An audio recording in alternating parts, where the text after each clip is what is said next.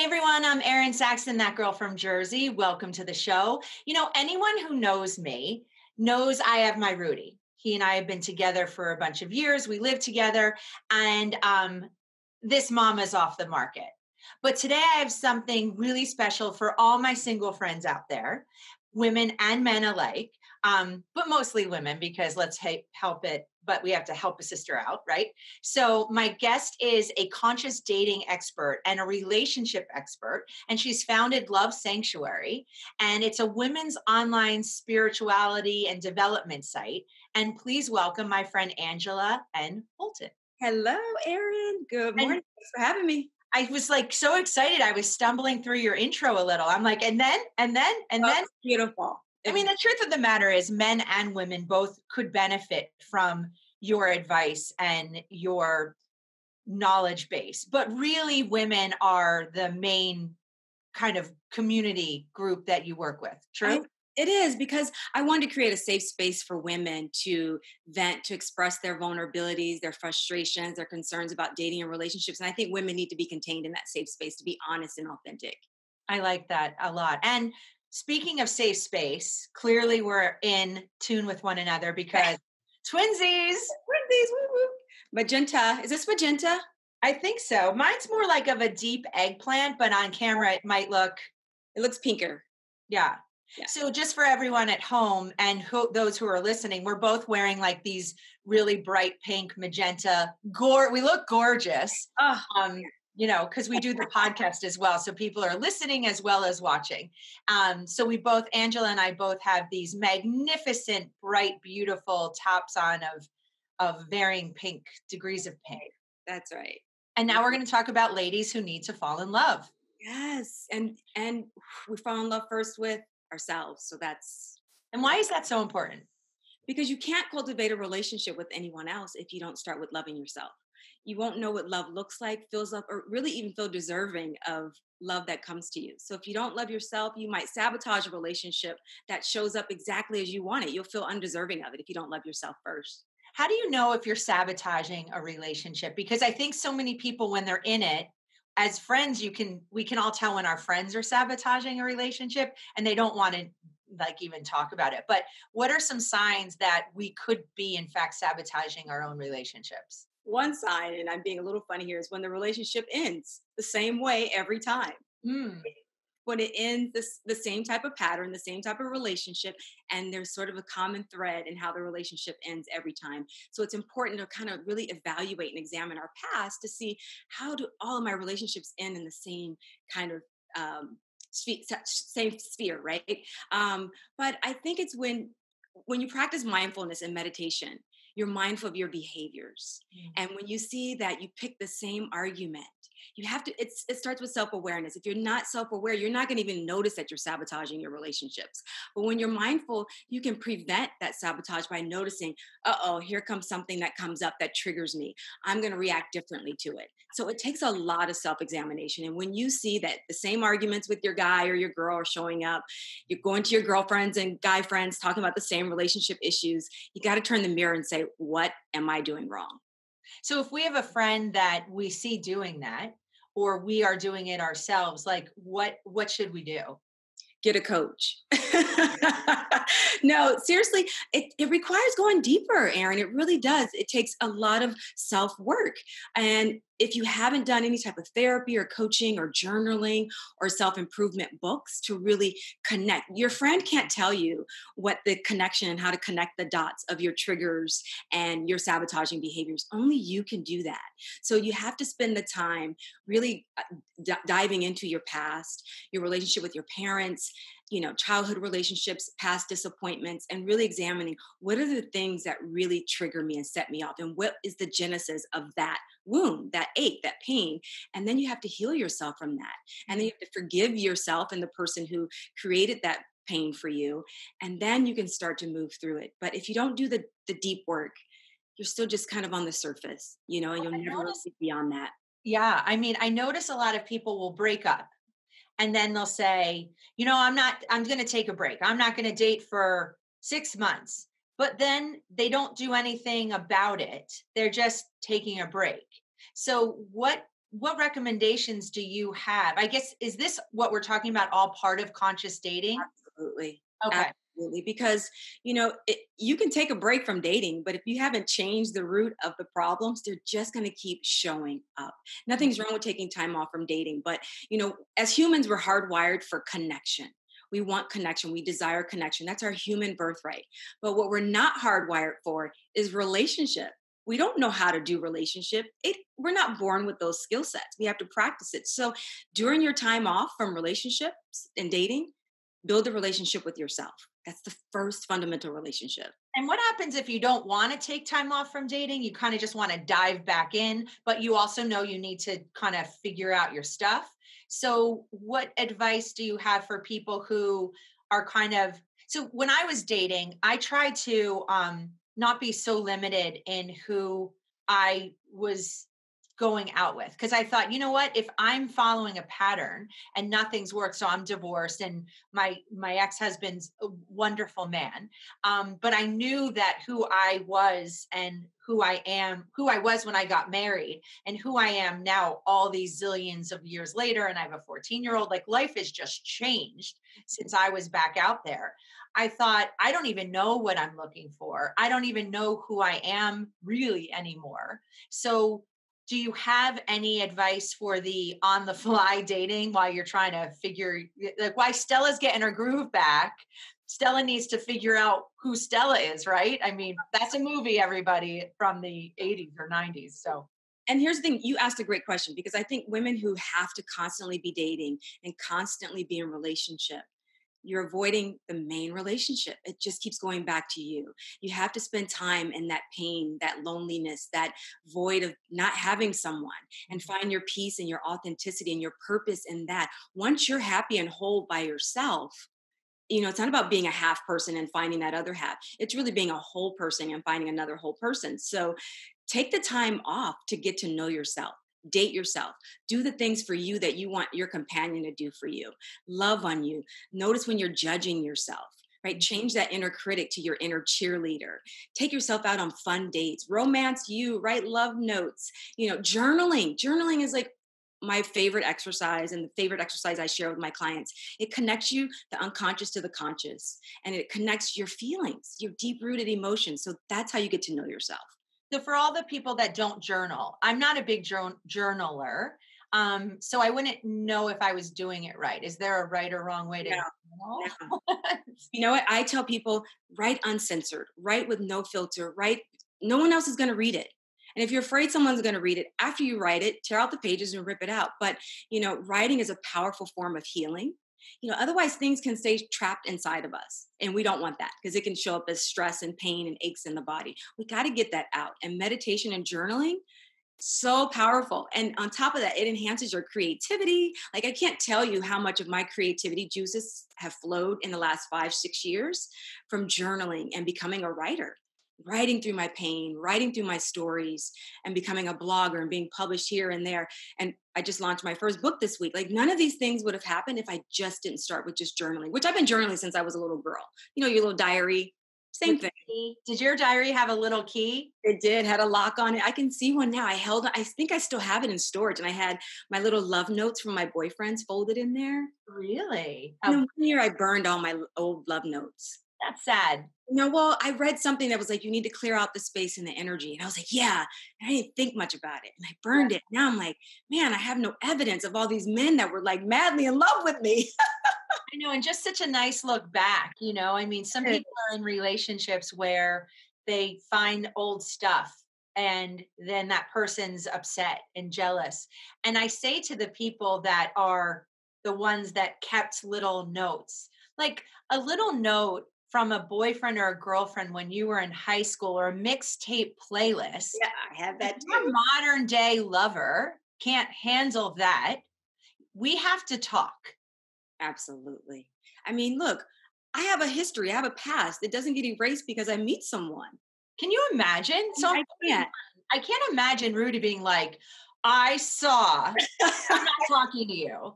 Your mixtape. Like, why? You're like, you're keeping your senior prom photo.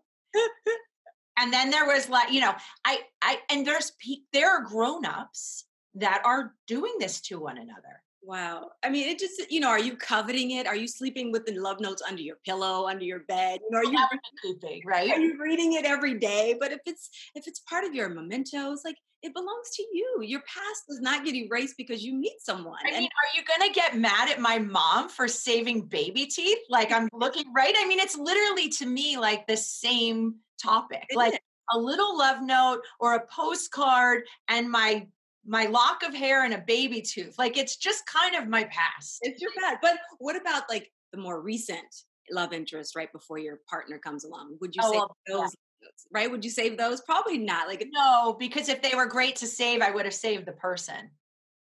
Right? Like I think when you attract love, when it's puppy love and it's like you're in your formidable teenage years, I think that helps as a breadcrumb trail to talk about who you became, right? These were my stepping stones or my, oh my gosh, my heartbreak or my this and my that. And those are like badges of honor. But like, if I save something from like Rudy and I've been together almost 3 years. So for my one before him, well, why the hell didn't I just stay with him then if I'm saving on to stuff? So it's a good point. I like where you're going there, Angela. It's kind of like an energy. It can be an energy blocker if it's someone that still kind of resonates in your heart in a painful, difficult way.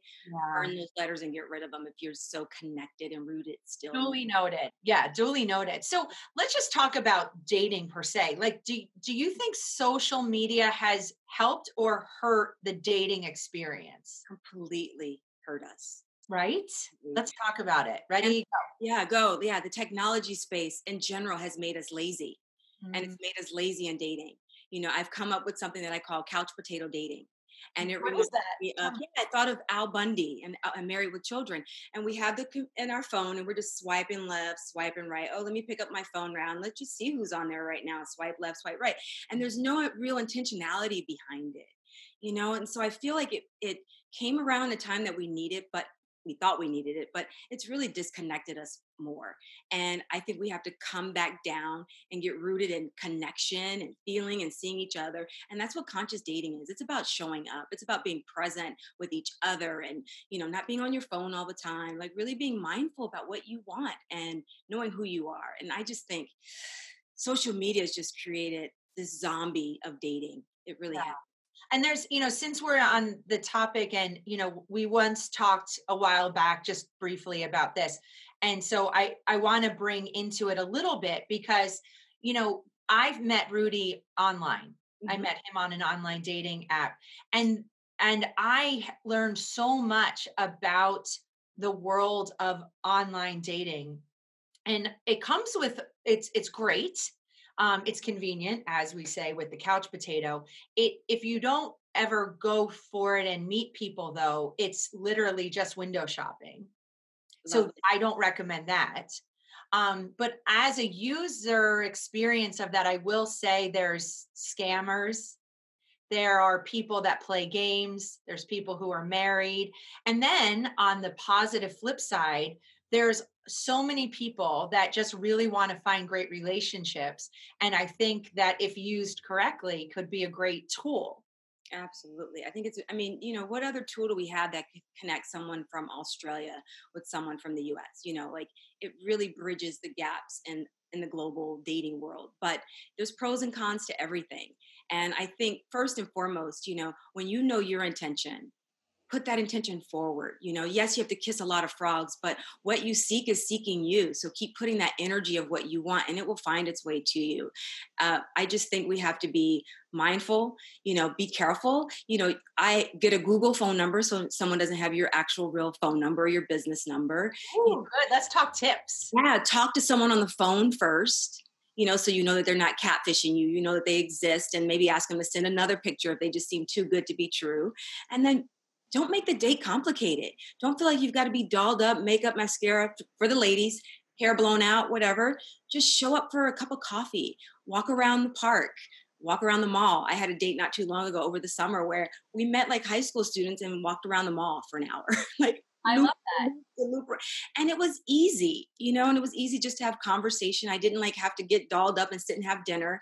So, ladies, use your time wisely. You don't have to go out for cocktails. I actually like to recommend not going out for alcohol first, because if your intention is to truly connect and meet someone, you want to be on the right level of consciousness and not have any kind of alcohol or altered state of consciousness interfering with really receiving and perceiving somebody. So absolutely. You mentioned catfishing before, and it's a term that we all use, but for those who may not be as familiar with it, let's just, so we're not leaving anybody behind. Yes. Talk to me about catfishing and what that's all about, what that means. So catfishing is basically someone creating a false fake account.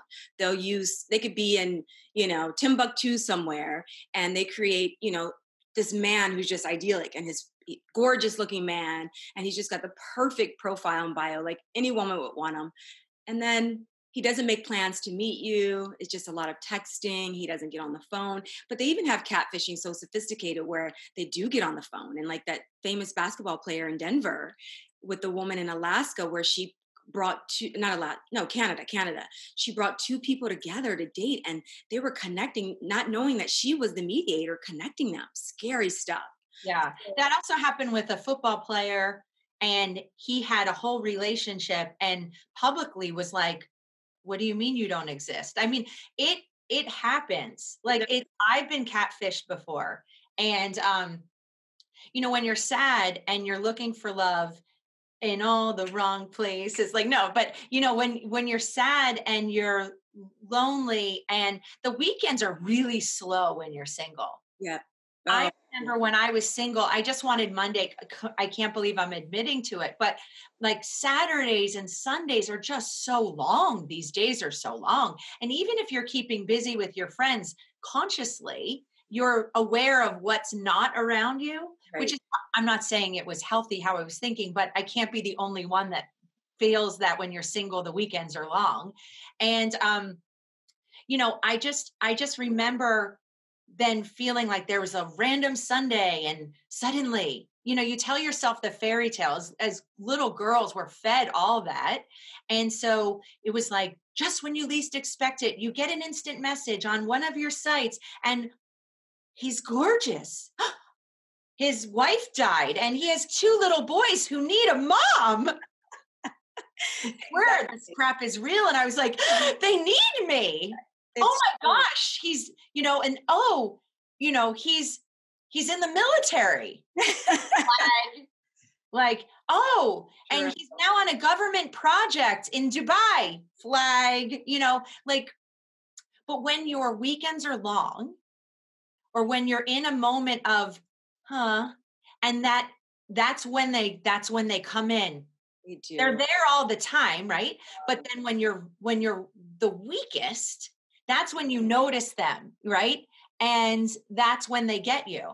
Yeah. And so I get how they fool even professional athletes, because you're so busy, you're noticing that everybody went home with their wives, and you're like, wish I had somebody. I could have hookups. I'm a pro athlete, but I'd like something meaningful. And then boom. It's true. At the time, these catfishers for men are other men just using a female photos. That's how crazy this is. Like, I was communicating with someone recently, and he said, how do I know you're not really a man? And I'm like, wow, I never been suspected of someone thinking I was catfishing. It was like, because he was like, your picture, you're beautiful. This is like too good to be true. And I'm like, would you like to talk so you know that I'm real, But it was funny. I'm like, wow, someone thought I was catfishing.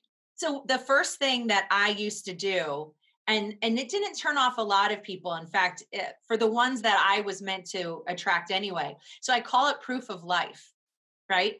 And so from that Meg Ryan movie, it was proof of life. So basically, if I started to talk to somebody in an online dating situation, I wouldn't go back and forth a lot with text, or I'd get right on that phone, or I'd say, let's exchange more photos. Send me a photo of you holding today's newspaper. I love it. Wherever you are. I love it. But today's date.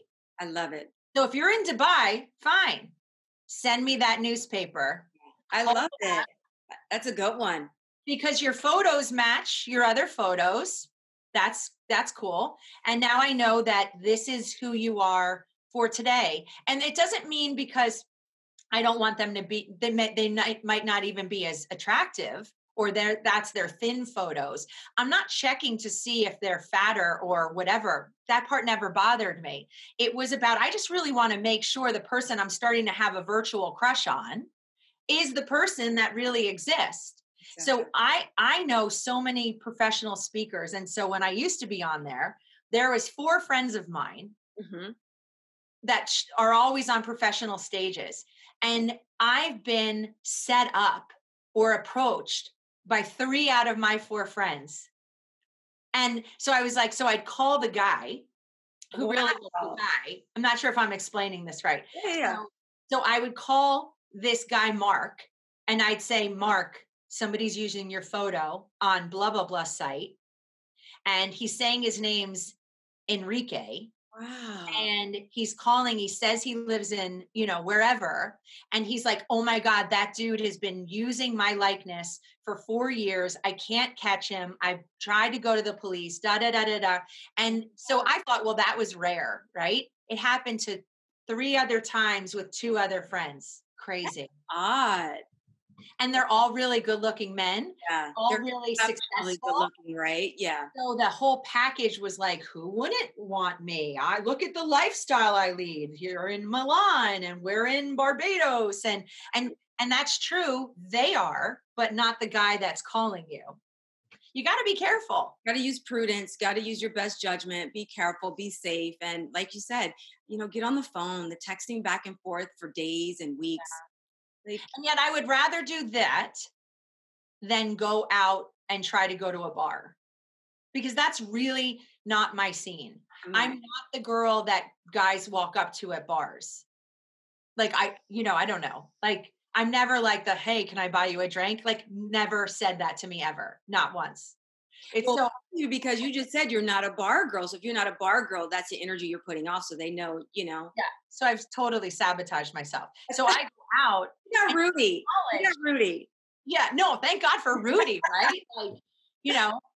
But it's funny, like if you're not that vibe and all of a sudden you're forcing yourself into a situation that's not your vibe. And I know people that are the opposite. They're like, I just can't do the online thing. I'd rather be introduced by a friend, or I'd be rather, or go out. So when introducing people, like if for all of us matchmakers out there, getting back to the conscious dating, what kind of advice do you have for us when kind of wanting to lovingly put people together? Well, let me first say, who doesn't want to meet that way? Like that's a wonderful way to meet that way. But how many people is your common friend going to have to introduce you to? Really limits and narrows your dating pool. Really. And online dating, it's not just about you might meet your match there. It's just increasing your dating pool, your numbers. Dating is a numbers game. So if you're waiting for that match that comes around once a year, every 2 years, you're not really increasing your chances of being in a relationship. So, there's a safe way to practice online dating. I still encourage it. Doesn't mean you're going to meet your man or woman there, but it creates the energy of attraction and flirtation. So you take that energy off the online and you feel that when you're out, meeting other people, you're at the bar, you're at the club, or you're out doing whatever, you have the energy like, wow, this woman and man is enjoying their lives. They've got men or women around them, right? People want what someone else has, not what no one else wants. So just wanted to say that, right? So in terms of being the conscious dating matchmaker, we can't think about just because he's single and she's single that they're a great match.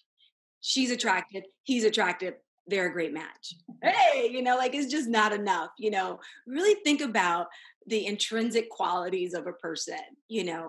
First, do you know what both people want their lifelong goals are? Do they want family, kids? Do they want to live in a different country? Because if you're not starting off there, it's challenging. So kind of find out mindfully, what do both people really want before you connect them?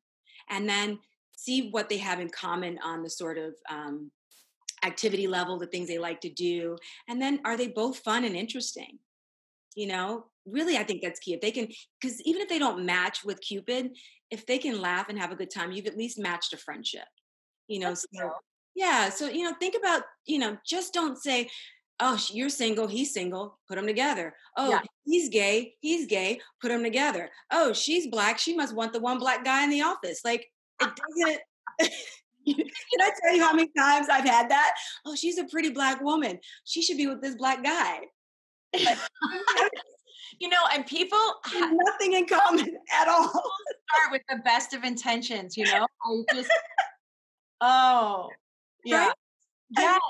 Embarrassingly so. Yes. So matchmakers, think about that. Like, I don't want to be with your one black friend or your group of guy friends or that one. I just think more about who I am and what that I like before you put us together. I mean, I've gone on some, I'm like, they really missed the 8 ball here. Like, what were they thinking?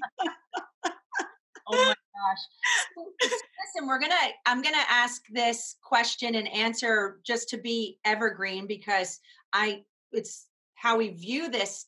People will be able to access this all the time. Absolutely. So, you're on the road, your book just came out, and what would you like people to know about you? Where would you like people to go and find more information? Because if they wanted to meet up with you, if they wanted to sync up with your event schedule, how can they best do that? And what do you want people to know about what's going on for you right now? Thank you, Erin, for asking that. So the best way to find me is on my website, which is lovesanctuary.com. And you can always Google me also, Angela Holton, and see what I'm doing, where I'm going. Find me on Instagram and social media. Launched the book, The Conscious Dating Method Workbook Journal, which is a companion for women, primarily women. We'll get to men later. It's their companion book while they're dating. I don't think there's anything else out there right now in the market that's going to help women be self-reflective while they're dating. I want to encourage women to show up as the best version of themselves as possible. So this workbook I created is about asking the right questions while you're dating. What are you learning about yourself? So you can find that on Amazon or on my website, again, lovesanctuary.com. You can always go there and see where I'm teaching a retreat or a workshop because I'm bringing the Conscious Dating Method workshop to people in person, teaching them tools, the 5 principles of conscious dating, so that they can take these tools and start practicing and dating differently. So my goal is to go to different cities, go to different countries, and really spread the message of love, self-love, starting from that most important, critical place. Oh, that's awesome. Thank goodness for someone like you. I wish I met you while I was looking for Rudy. I wish I met myself years ago. Good point, right? You're like, I've been with me and I didn't even know it. And I had to go through all this to let you know, but I am single, but I am happy. I am purposeful. And I'm, there were times where it was like, why me? And I understand your pain and frustration. But when you come from a place of desiring a relationship and not needing one, there's nothing missing in your life. There's no scarcity. There's no lack. And I can say, partnership is just going to be the icing on the cake for me, not the cake itself. Awesome. Angela, thank you for being here. And everyone, thank you for listening and watching wherever you are tuning in from. And we'll see you next time. Angela, thanks again. Thanks for having me, Erin. Bye, everyone. Thanks for that girl from Jersey.